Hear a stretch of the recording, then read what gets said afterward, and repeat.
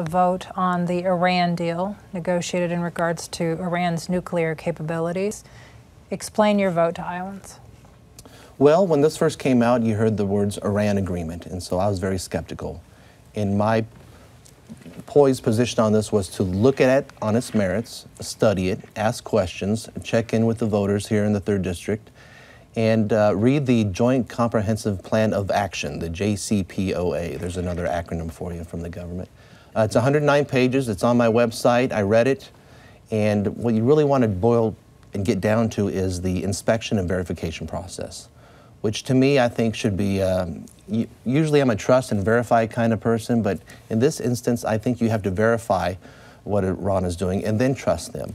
If they're being suspected of violating the agreement or building nuclear capabilities in a warlike bomb fashion, well, it may take 24 days to get in there and do the inspections. In 24 days, you can move a lot around and you can hide a lot of things. And you still hear the chants of death to America. They're intent on wanting to destroy our ally Israel. They funded Hamas and Hezbollah. They're still listed as a state sponsor of terror since 1984 from our State Department. And there's going to be $150 billion given to them.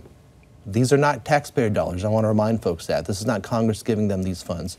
These are unfrozen assets that are going to be now given to them, and they can spend them on whatever they want. That sounds like a no. It is a no. And further, what's more even disturbing is we hear about this side agreement by the IAEA, the International Atomic Energy Agency.